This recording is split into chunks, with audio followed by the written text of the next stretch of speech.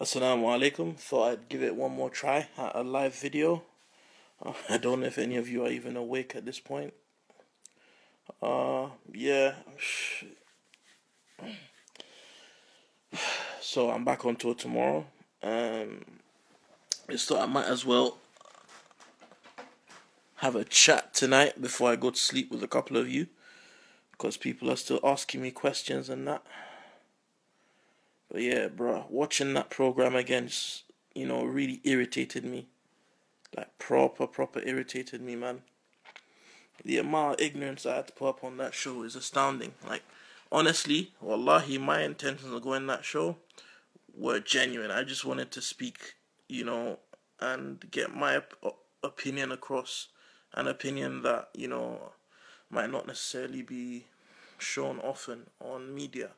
But a lot of those people just wanted to promote themselves. Like, how can you be on a show about Islam and you don't like it when people talk about Islam? The fight wasn't over onions.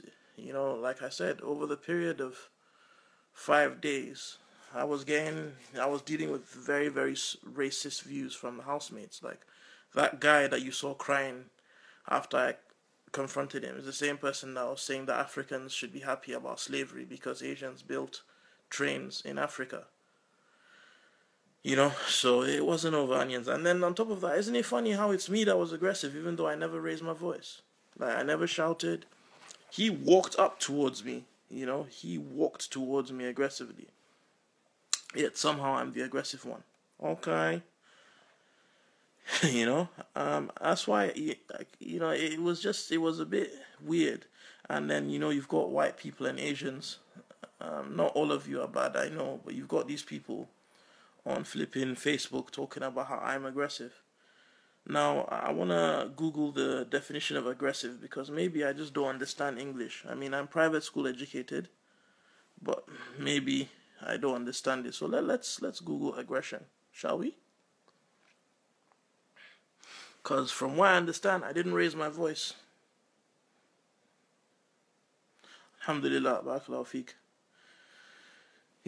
Feelings of anger, antipathy resulting in hostile, violent behavior and readiness to attack or confront. Did I attack anybody? Did you see me attack anybody on the show? No, but I get called aggressive. Even as we are now on this page that I'm talking to you guys through, I've received a whole bag of abuse on here from people who are so brave that they choose to... They're so brave that they come on Facebook and say things. Anyway, I'm not advising you to confront me to my face, because what I can say is that if you meet me on the street and say these things to me, I'm not on camera. So, yeah. So, well, yeah, these people, man, they were crazy. Honestly, like, it was insane.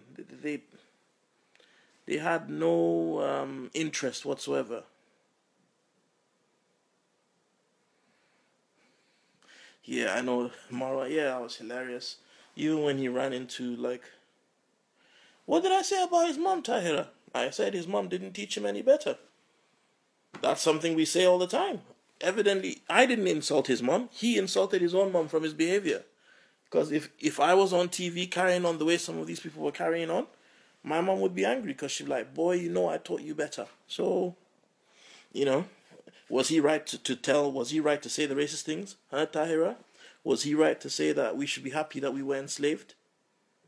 You're asking me if he was right to talk about his mom. Okay, well, was he right to talk about my ancestors being enslaved and saying that we should be happy about it? Exactly. He's a stupid boy. So, I'm not gonna lie, the scene of him crying was actually quite funny.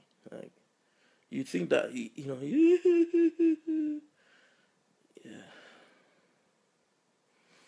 Yes, Shagufta, you would be an extremist to the people on the house. And, everybody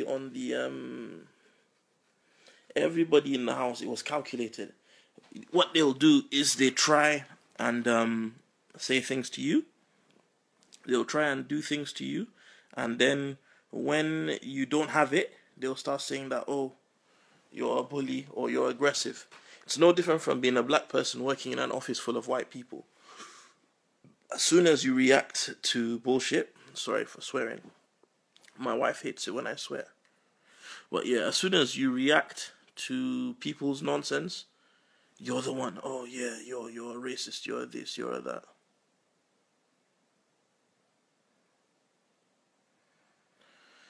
Wow, Naim Raza knows that guy. The thing is that the producers edit it, but the only way that the show gets passed is if the BBC itself likes the show. So no matter what the producers like, there still has to be a re-edit. So shout out to Mobeen Azhar, who is one of the main producers of the show. He tried his best to make it fair, but obviously, with some things, the producers' hands are tied. So yeah, and I just want to say a big barakallahu feek to all you guys, barakallahu feekum, for all the positive messages I'm being getting from you. But yeah, I want you guys to understand that it wasn't just onions or whatever that was causing the beef that you saw. It was more than that. It was actually down to people saying some very bigoted and prejudiced things, and it was every day over 5 days. Like the part where yeah, that was funny. But you see the part where she was like, "Oh, you're always talking about heaven and hell." I never spoke about heaven and hell. That was Abdul Haq. So Naila actually confused me with another housemate.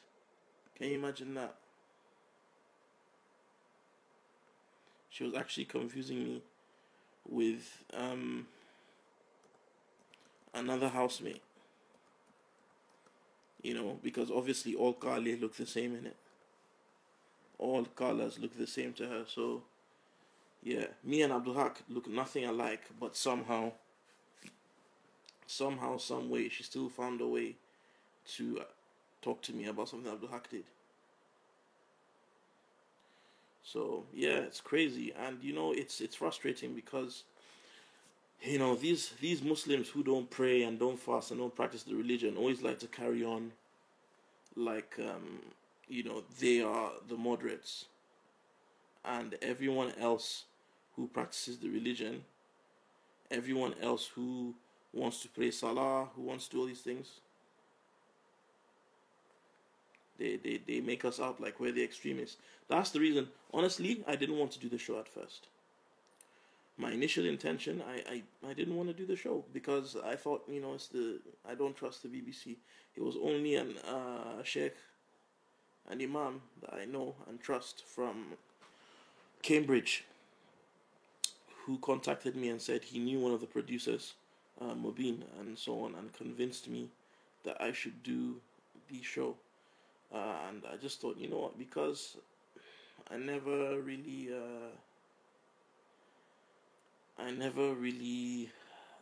like what I see on TV as far as how Muslims are represented. I thought it's my opportunity, it's my duty to go on and try my best instead of criticizing other people, because Allah opens doors for people to do things. And alhamdulillah, based on the response, I think for the most part, most of you are happy with what I did. I know some of you are not happy, but hey, you can't please everybody. Flipping hell, 756 Twitter notifications. Bloody hell. And of course, somebody is saying that people are saying how I picked on the guy simply because he's gay. Mate, I went to drama school. I have, I'm the least.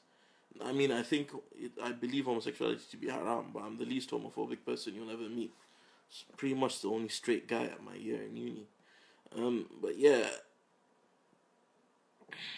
it was unfortunate. It was unfortunate. And then on the show, obviously, I had to talk about anti-blackness, because anti-blackness is a problem that we have in the Ummah. And I think this problem actually makes things worse for Asians, because not all Asians are racist. We are aware of this, but because the loudest ones tend to be, or not, a lot of the loudest ones are quite ignorant, it makes people who don't know any better think that all Asians are this way, you know? Drinking pineapple juice because I've got the flu, and I don't know if you guys know this, but pineapple juice is much better for coughs than cough syrup. So yeah. Oh, by the way, sorry, I understand some of you got to see my butt crack. Hope it was as good for you as it was for me. But yeah, so it's important. Now, those of you on here who are watching this that are white or Asian, I want you to understand that when we talk about white privilege or racism within Asian culture, we're not trying to say that you're all bad. We're not trying to make you feel bad. But here's the thing. Not every Asian in the house was racist, right? But when the other ones were being idiots, the rest just stood and kept quiet. And that's a problem. Whatever, Akila, you loved it. You loved it. Yeah? Stop acting like you didn't. You got mooned, innit? Chandrat. But yeah, what we have to understand as Muslims is just the same thing as a man. Whenever I see something sexist happening, I have to challenge my privilege as a man, as a heterosexual man. I have to challenge my privilege and call out sexism whenever I see it. Even though it's something that I don't experience and it's something that I will never fully understand, it is my responsibility as a man, whenever I see sexism, to call it out. So it's the same thing when it comes to shit, things like racism. If you're Asian and you've got a relative that calls black people banda and all these kind of things, it's your responsibility to educate your family. Don't say, oh, they're the older generation, because Jahannam does not respect old or young. Only babies are spared from Jahannam. Babies do not get punished for their crimes. Children do not get punished because they don't know right from wrong. But aunties, uncles, adults, doesn't matter what generation they're from, they are able to know right from wrong, they are held accountable. And racism is a huge sin. So you need to call it out wherever you see it, I'm afraid. If you don't call out racism in your families whenever you see it, then you're no better than the non-Muslims that don't call out Islamophobia. I wouldn't say me and Abdul Haq are friends, but we talk a little bit, you know. He was an alright guy. It's just I didn't agree with a lot of his views. And the thing is, the program didn't show it, but him and I sat down and spoke a lot. Like, you guys saw how I challenged him on his statements about Shias. You know, I'm a Sunni myself. I'm from Nigeria. So, you know, I've got family friends who are followers of Sheikh Zakzaki. I've got a lot of Shia friends. I'm a Maliki, so when I first came to this country, I prayed with my hands by my side. People thought I was a Shia. So, you know, I don't pray that way anymore, but I don't have a problem with people who do. And, you know, while I do disagree with a lot of statements that come from some Shias, you know, you can't call them all kuffar. Yeah, some Shias are, some Sunnis are kuffar. You know, some Sunnis, not all Sunnis are upon the Sunnah.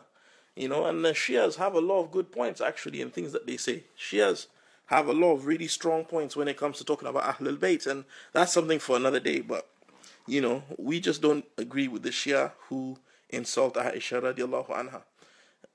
You know. But other than that, you know, you can't say all Shias are kuffar. You can't say that. I mean, Abdul Haq, thing is, now the issues with like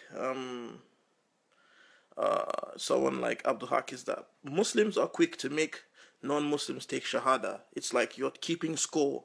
But once these people take Shahada, we don't do anything to make sure that their Aqidah is correct. How many reverts have you invited to your house? How many converted Muslims have you invited to your house for dinner, for Eid? You know? So if we're not, you know, and I'm a born Muslim, so I'm saying this myself, if we're not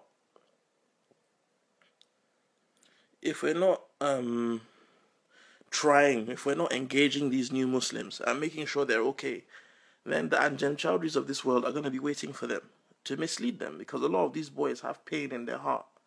You know, you look at Muhajirun and, you know, a lot of these guys have pain in their heart. That's how, even the EDL, a lot of these guys have pain in their heart, and then somebody comes and misguides them. So that's why I made a point of whenever Abdul Haq spoke, I wasn't sucking up to him. We weren't hugging and kissing each other like the way Bara was with that EDL guy.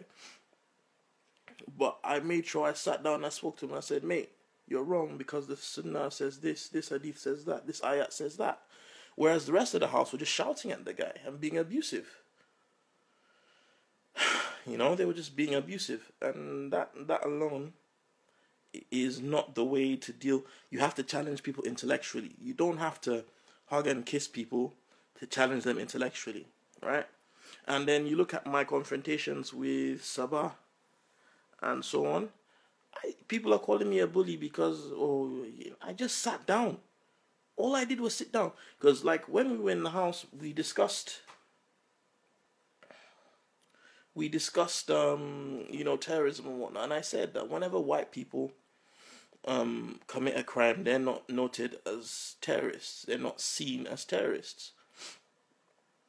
And, you know, they're called, and she said, oh, stop bringing race into it. And it was about 4 or 5 times, but it was only ever captured on camera once. And she said all these things about the abaya and the hijab and how Muslims need to, you know, Muslims need to blend in with English culture. Look at me, man. Look at my skin. How am I gonna blend in? If I just went to the middle of some little cul-de-sac in Stoke, how would I blend in? You know, you can't just tell people to blend in. How? You know, how are South Asian girls supposed to blend in? They look different. You're identifiable as a Muslim. So, you know, to tell people that they should just blend in is ignorant, and that's the sort of thing, only a white person can say something like that, because you know, same thing with Bara when he was talking, and he actually retracted what he said about Muslims not blending in. But you know, it's a thing where Bara, you know, he's blonde, he's got blue eyes. I thought he was German when I first met him. I thought he was German, wallah. You know, so someone like Bara might not really understand the racism that the EDL and those lot push, because he wouldn't be a prime target straight away. Not like the way I would. Well, I wouldn't, because I'm a 300-pound man, but you see what I'm saying. So when I was talking to Sabah, I was just trying to put across to her that as a man, I don't tell women when and when not to talk about sexism. As a white woman, you have no right to tell black and brown people not to talk about race. You know, and you guys know I'm not a hypocrite. Some of you have been following me now for years, mashallah. I love you guys. You see that, you know, I try my best. I try my best to, you know, talk about even the injustices against women as a man. So it's not even a thing where I don't acknowledge my own privilege. But the moment I say something is, oh, you're a man, so you're being dominant. What do they even mean by dominant? I'm a confident, strong, articulate black man. When I speak with confidence. You can't make me out to be a bad person because when I talk, you say I'm dominant. No, that's not dominance you're hearing. That's excellence. I'm not being a bully. I'm not forcing my views on anybody. It's just that when I speak, I only speak when I know something. You see there many times in the show where people were talking and I kept quiet. But when it was something I was passionate about, I spoke and I stood up. Because we're on TV, now is your chance to get your view across. Why should I keep quiet? We're in a house where only a handful of people had ever read the Quran. And they were talking about Islam. Of course I'm not going to sit down and listen to them talk nonsense. Like when I was talking to that guy about heaven or hell, Farhan wasn't even part of the discussion. And he just decides to, he just decides to come in. And then I asked him, have you ever read the Quran? And he said, no. Then why are you commenting on it? Why are you talking about it? It's ridiculous, guys. It really is. And it's really easy to paint me as homophobic. You guys, little do you guys know, I've got gay followers and that on this, social media right now. And I know they're gay, but I don't pick on them because they're gay. People are on Twitter now saying, oh, were you picking on Farhan because he was gay? Like, come on, man, I'm not homophobic. Homophobia is gay. So yeah, man. Anyway, you guys, I want to talk to you. You know, what's happening right now in Aleppo is it's sad, and we have to do whatever we can to help. So, you know, like I said, the Prophet Muhammad sallallahu alaihi wasallam, he said that whenever you see something that you do not like and you feel is wrong, then you need to speak about it. Well, first you change with your hands, then you speak about it if you can't change with your hands, and if you can't speak about it, then hold anger in your heart. So, me going on this TV show was me doing something I could, you know? And right now I'm on tour. You know, I've got a whole bunch of dates. I can post the link, and I'm we're raising funds for Syria and Palestine, you know, and you know what's happening there is like it's horrific. It's really messed up, and so with Human Appeal, so far we've raised a couple £100,000 over the last 8 days, and that money is going to Syria. That money is also going to Palestine. So even if you don't come to watch the show, I implore you, please, you know, get some tickets. If you're interested, I'm gonna post a link right now on both my fan page. Oh, hi Mariam, how you doing? You alright? Yeah, sorry you couldn't watch the show, and yeah, homophobia is gay, and so are you. Well, you know, yeah. So we're raising money for Syria and Palestine. And, you know, it would be great if you guys could come, because we do meet and greet after the show. There's quite a few of you I've not met in person yet, and I would love to. You know, we could sit down, we can talk. You know, anybody who knows me will tell you, all right then, Washa Gufta, make sure you introduce yourself to me after the show. Sorry, I hope that doesn't sound weird, but yeah, like, you know, I'm an approachable guy in real life. So, you know, if anybody wants to talk, you know, just, you know what I mean, after the show, I'm gonna be there. We can have a little chat and that. But, you know, please, if you can, donate. You know, even if you can't come to the show, just buy a ticket. At least that money will go towards charity. And if you can come and donate, even better. You know, because it's important. Our Prophet Muhammad sallallahu alaihi wasallam loved charity. So, alhamdulillah. And I hope you guys also continue to support Cage, because remember that a lot of people have to understand that the problems Muslims face in the world, not just in Syria, but also, you know, in the UK, it's not just charitable problems, it's legal problems as well. You know, like with Prevent and Schedule 7, there's a whole bunch of laws here that mean that Muslims have less rights than others. Akila, if you don't come, I'll kill you.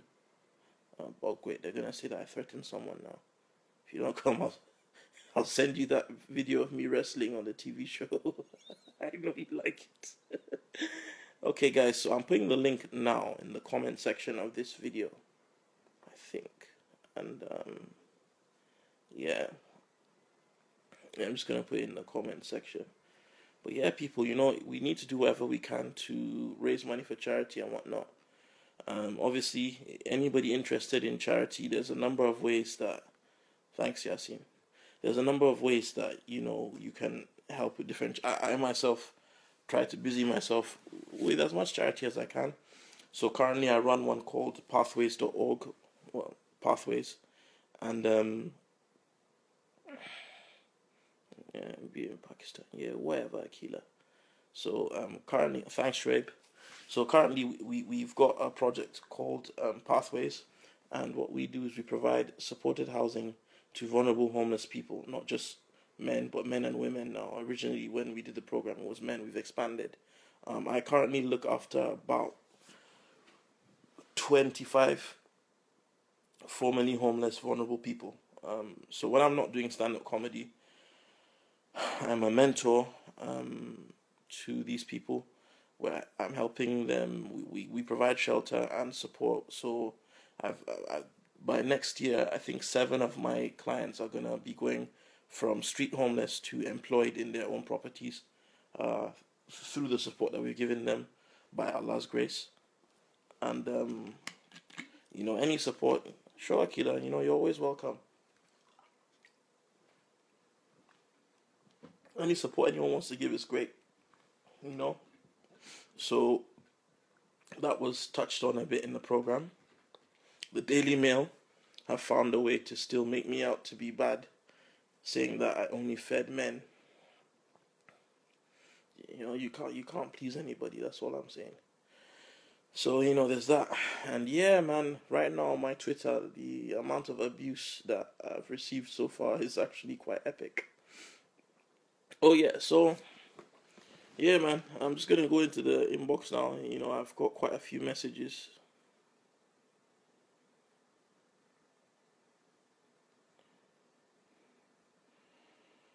Oh, alhamdulillah, so far it's actually quite pleasant. I'm surprised. So, still crying over it.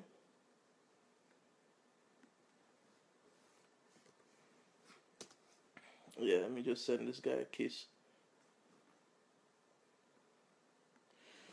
So yeah, I don't, this is a big problem we have now. Yeah, the bully thing, innit? It's so easy. I don't know what it is. It's so easy for people to make out a black man to be a bully, and it's such a cop out, So it's like a guy walked up on me, hyping and shouting after taking my things, yet somehow I'm the bully. SubhanAllah. Well, I believe da'wah takes many different forms, Brother Fayez. Sometimes you have to gauge people based on where they are.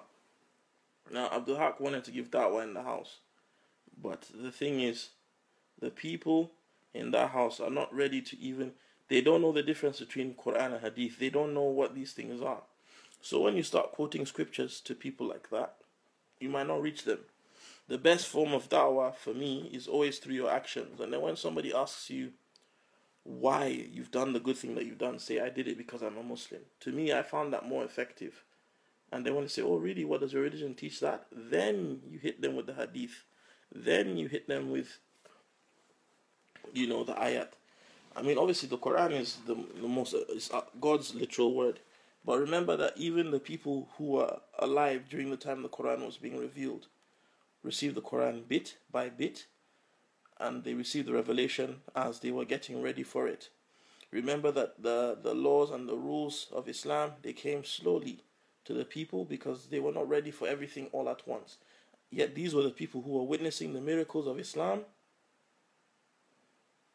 They were witnessing the miracles of Islam, in front of them. So, even with all the wonders that they were witnessing, that lady wouldn't allow me to speak. Well,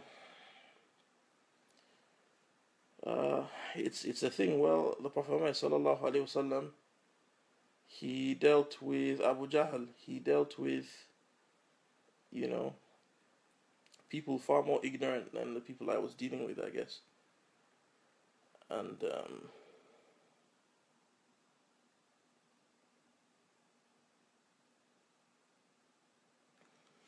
actually, Human Appeal have now started raising funds for Gambia and Senegal. And in fact, I'm in negotiation with one of the guys in Human Appeal. And we might be starting a project. Remember the masjid that I've got, that my family runs in Nigeria? I'm trying to discuss with the guy. Maybe, inshallah, they can provide some support for that masjid. But Human Appeal actually does do some stuff in Africa, and I'm in talks with them. I might even go and do some volunteering out in Senegal, because you know how much I love the Senegalese. But yeah, guys, exactly, Raza. No matter what I did, no matter what I said, no matter what I did or what I said, people would always make me out to be a racist. And I think there's a sister on my page that might be able to put a link, but there's 100% donation policy on some of the donations. Now, what page am I on? Sorry, I'm looking at 3 different pages at the same time. But yeah, please, guys, man, let's try and be more proactive. The biggest problem that we have, as well as Muslims, is that we're reactive, not proactive. So we wait for people to do, and then we react.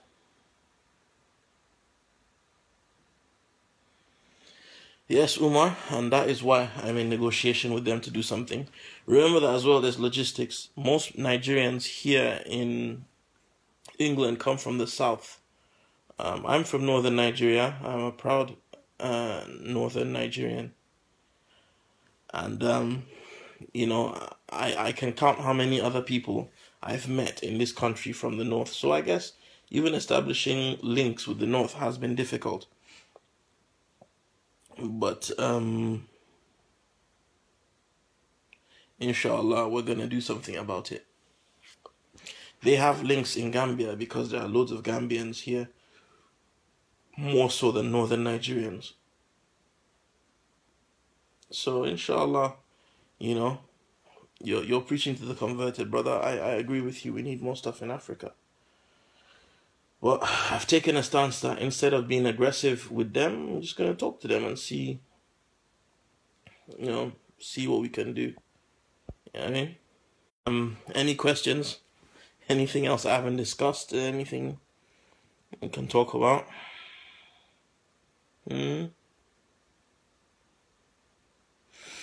Also, it's important as well. A lot of people are coming out now saying, yeah, black people are racist too. Yeah, there's a difference between structural racism and an individual being prejudiced towards you. So some cultures have that problem. What's the purpose of life? Do you think I am Khalid Yasin? Well, I'll tell you this. For me, the purpose of life for me, number one, is to serve God. So for me, it's God, family, community. I exist to serve these 3 things and also collect Air Force Ones. I have a lot of Air Force Ones. It's difficult because I wear size 12, but I have a lot of Air Force Ones. But yeah, in life, the most important things should be serving God, serving your family, and serving your community. And, if you do those 3 things, no matter what anyone says to you, Alhamdulillah. Like I like to say Alhamdulillah now because Allah protected me. Allah protected me from shame and disgrace. Alhamdulillah. You will never see me. You'll never see me wrapped up in any scandal or anything, no matter what these people try to do. Yeah, I'm kind of in touch with Abdul Haq. Like we spoke on Instagram not long before the show came on. It's like we're not friends. Like I wouldn't say we're pals or anything, but he's actually a cool guy when he's not when we're not talking about even when he talks about Deen. Like the thing is, he has some good views as well as some very, very, very dodgy ones. So he has some good views on things like politics and whatnot, because we had a lot of debates on the show with producers and whatnot, and with the non-Muslim house that came to the house, but they didn't make it into the program because it's 10 days. 10 days is very difficult to fit into 2 episodes. But we talked about, like, they asked also asking us questions about Sharia, and we defended Sharia to the point where the people we were talking to actually agreed with us that actually Sharia might be a very feasible form of government if done properly. Because when people talk about Sharia, it's always important to ask them which Sharia they're talking about, because the Prophet Muhammad sallallahu alaihi wasallam's Sharia is that necessarily the kind of Sharia you're seeing in Nigeria or Saudi or wherever. It's not. So just because people are showing you an imperfect example of something doesn't mean that thing they're showing you is imperfect. Because if these people want to act like Sharia is imperfect because people are doing bad things in the name of Sharia, or they want to say Sharia is imperfect because accidents happen in Muslim countries, then let's talk about democracy. Let's talk about It's secular law in America where black people are being killed like dogs and chickens on the street. So does that represent the form of law that they have in that government? More black people have been killed in the last 5 or 6 years than were ever lynched during Jim Crow laws. So what does that say about the law system they have there, and the police officers get away with it? You know? Black people, if we were racist, think about how many someone's asking, like, a lot of people say black people are racist. The people that say black people are racist tend to be racist themselves. If black people were racist, Eminem would not be a platinum award winning rapper. You can't name one black person doing Bollywood or Bhangra music. Why? Because Asians would not accept such a person. That you can't name. Look, you've got Asians in Africa telling you that they're Kenyan, but even the indigenous black people in Pakistan are still not given the same recognition as regular Pakistanis. And if black people were racist, then Asians wouldn't be running to Africa during the Raj. Because remember, there's two waves of Asians or Indians in Africa. There was the people who went to Africa, with the white people when they were colonizing Africa. Because obviously the Indian subcontinent actually got colonized first. So they were still colonizing Africans, and Asians came over, which is why they got higher positions in apartheid, right? However, shit, I almost lost my train of thought there. What was I even saying? Yeah, they can still call themselves, the Shideen in Karachi and whatnot are not treated nicely by their Asian counterparts. Every year we have black students being killed in India in their tens, right? But look at the way Indians and whatnot are treated in Africa. You guys, Indians can come to Africa and tell you that they are African, and nobody denies this. So, should go to sleep. To be honest, I'm gonna be sleeping on the tour bus because we're back on tour from tomorrow, and I don't even know what's gonna happen when I step on stage. I don't know how people are gonna receive me now after all of this, Wednesbury. Where the hell is that? Where the hell is Wednesbury? Like, we're going to all these next ends, bruv. The hell is... So we're in Wednesbury, Coventry, Stoke. We're in Leicester on the 17th. Not too bad. Not bad at all.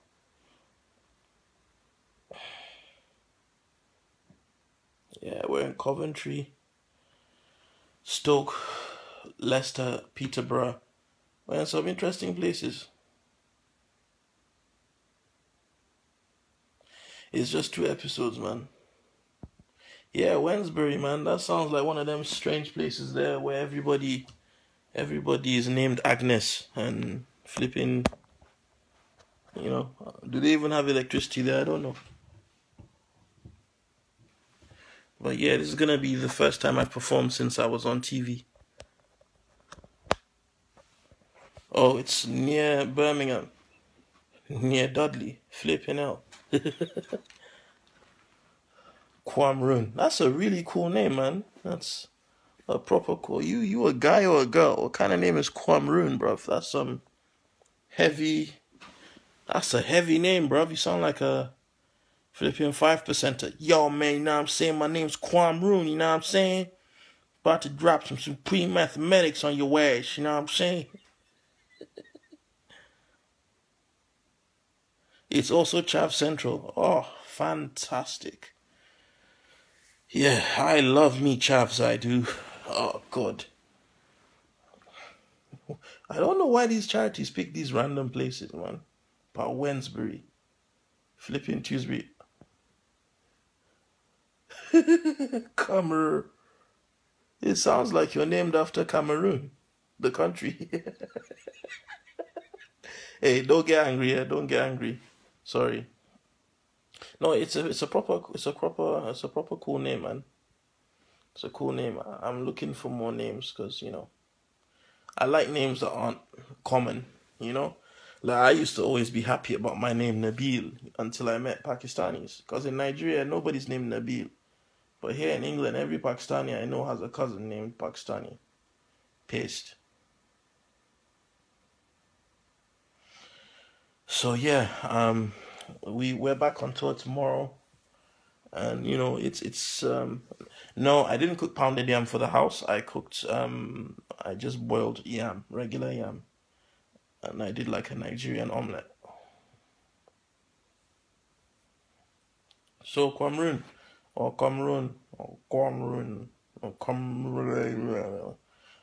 Sorry. I'm sure when you see me in person and tell me your name, I'll be able to say it. Are you coming to one of the shows? You guys should come to the shows, man.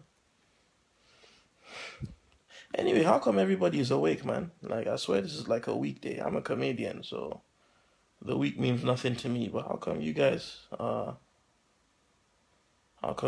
still awake, man? I swear you guys have work tomorrow morning.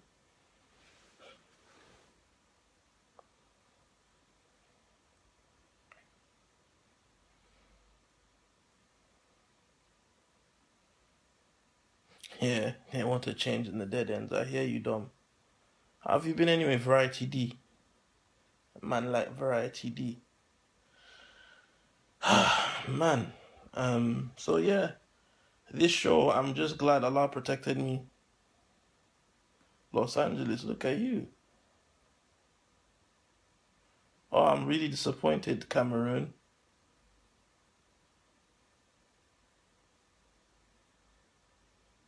Really disappointed. You know, I thought we bonded, you know, in that we both have unusual names. Well, your name is quite weird. You sound like the name of like a distant planet or something. I am Cameroon from the Delta Quadrant. But yeah.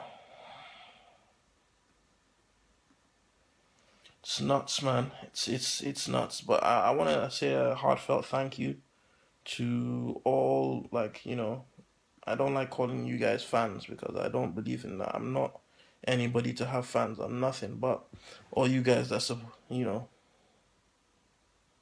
Yeah, well, no, apparently he didn't wear mascara. Apparently he has glaucoma, which it's not funny, but it is. You know, like, can you imagine? He was smiling in my face the whole time, yeah? And then when I went out of the room, because I had, fuck off. You're just burly, innit? You're burly. Then when he saw me the next day, he was smiling and kissing my ass. And on top of that, after all of that, those bastards all ate the food I cooked. One of them even took my grape juice, bruv. I had Welch's grape. Yeah, that's the hardest, most bad boyest grape juice out there, baby, baby. Yeah, Biggie talked about it. It's the only non-alcoholic beverage to be talked about in a classic hip-hop track. And these bastards took my juice. Like, they're lucky I didn't go back and kick off. You know? So, makeup, nah, fam. Well, the guy follows me on Twitter still, and I've been rinsing him, so obviously he's seen it. But yeah, I think, you know what? When Allah subhanahu wa ta'ala protects you, you know, the plans don't. Which swearing? I ain't sworn. Whatever, Shagufta. Where are you from, Shagufta? Bradford? That's a very Bradford name. But yeah.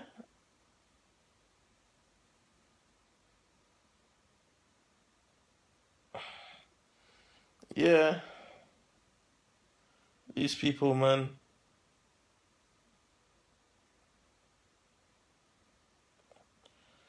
Twitter is full of idiots as well. I've got this one crazy woman talking to me about how, yeah, that I was testing the grounds. Why was I so aggressive?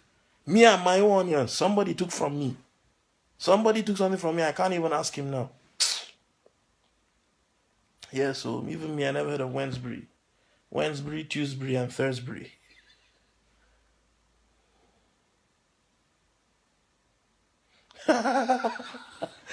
Apparently, you're from London and Birmingham, and your name is Shagufta. Okay. Okay. I'm sorry, I just assumed. Yes, Zoheb. What's going on, man? Yeah. You need to buy your tickets, rude boy. I wanna see you in person, man. This tour thing is gonna be huge. Wednesbury is. How could a place be famous for IKEA, blood? Shit. Of all the things for a place to be famous for, IKEA.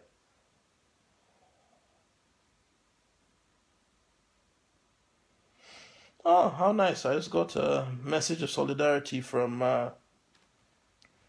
Ali Official. I guess that makes me official now, innit?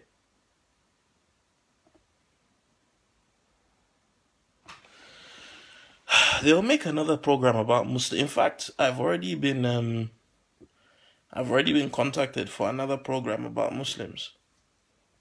And I know two of the people, well, one of the other people that's been contacted about it as well. And he happened.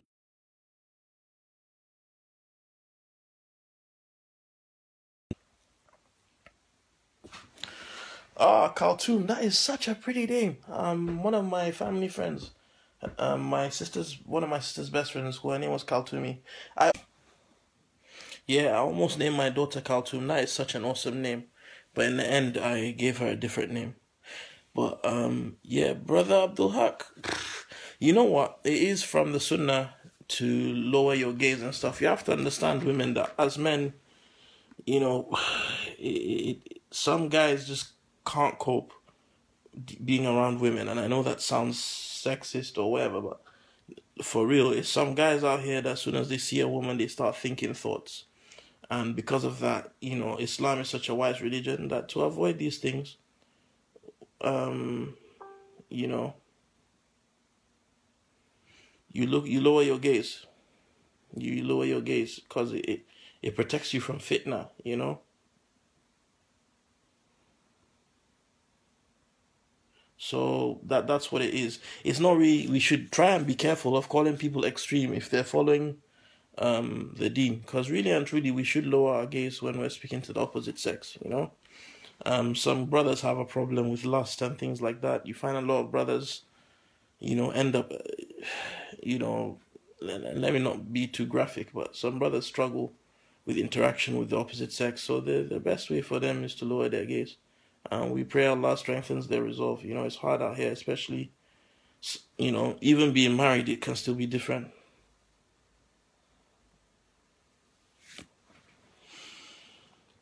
And yeah, some asshole on Twitter is trying to be funny.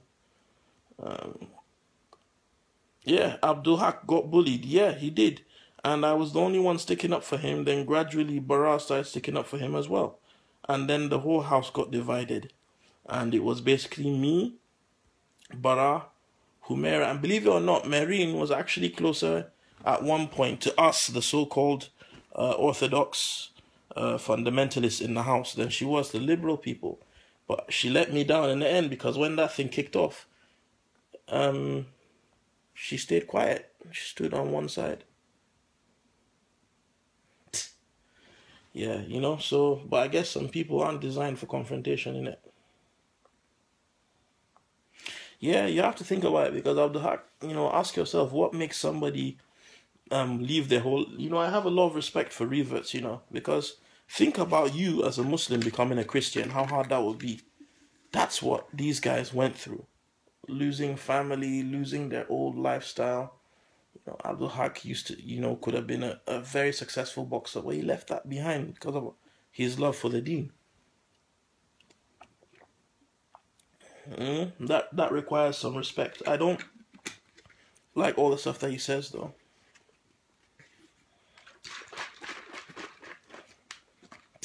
Submarine. Oh. Yeah, sorry, my connection in my hotel is quite weak. But yeah.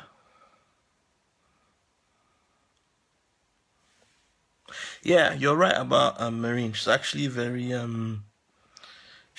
very nice sister, mashallah. And you know, while I was there, you know, she sat with us, she read Quran with us, and all of that. So, you know, the worst person in the house, I think, would have been Naila, and then Sabah, in my opinion. But yeah, Marine's actually, what I like about Marine is that what I like about Marine is that you know, even though she doesn't look it, she actually loved Islam and so on. Someone's still asking me about the onion. Fam, I answered. Hey, look at that. Look at those waves, man. What was Lil Wayne talking about? Tougher than Nigerian hair. Hi, Imran. I'm glad that you're Muslim and you go to the gym. That's amazing.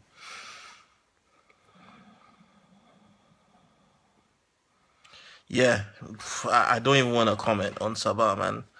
Like why she became Muslim, but she still had a lot of very, very backwards views. You know, I mean, she grew up in India when India was still under the control of England as a colony.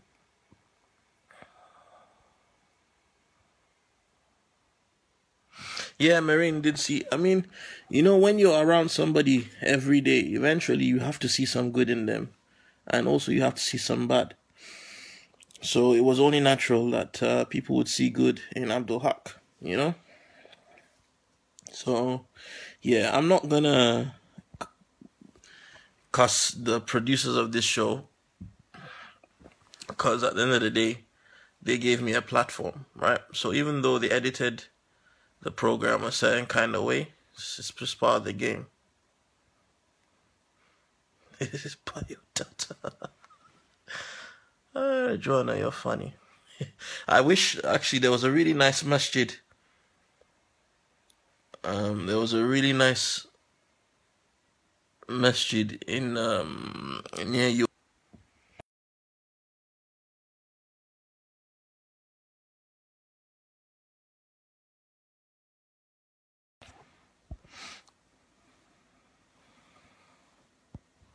So yeah, how much you get paid for doing that program? You're funny. Yeah. Anyway, I'm not completely against the people who put me on the program or the producers. They selected me. I think they'd seen a bunch of my videos and they wanted somebody that was politically aware and racially awake, conscious. So I was handpicked, and they all went looking for different types of Muslims. But I think the caveat was it had to be Muslims that they themselves knew people that were similar to. So, you know, I don't know how many Muslims you guys know like me, but that's another discussion altogether. But yeah, they handpicked all of us. I think generally we were all people. Yeah, this is weird, man. Different parts of my hotel room have more thingy. Yeah, I know that EDL thing was cringeworthy, bro. I mean, Cartoon, it was really, really cringeworthy. Like, but in the end, like, if you contact Bara now, he actually has changed his views. So, alhamdulillah, he was influenced by our little, you know, because we did educate him about the EDL later. But yeah, it looks like in the end, despite the negative effects of some of the editing, I came out okay.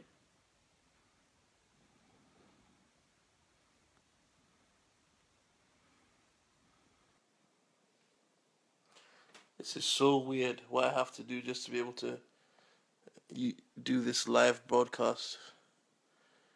But yeah.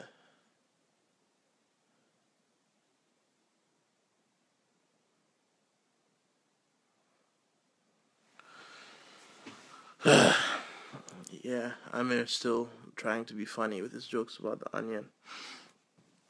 Yeah, dude, you know, don't take my onions, especially if you're a racist asshole that thinks my people deserve to be enslaved. You know. But yeah, overall, I hope everyone's happy. If there's any questions left, you know, let me know. I'll probably answer them tomorrow. I need to sleep. I'm sorry you think the program was a waste. I don't. I think it was annoying at times, but I think that, you know, at least from my contribution, there was some good. But yeah, you live and you learn. So I'm gonna go to sleep because I've got a show tomorrow in Wednesbury, wherever the hell that is.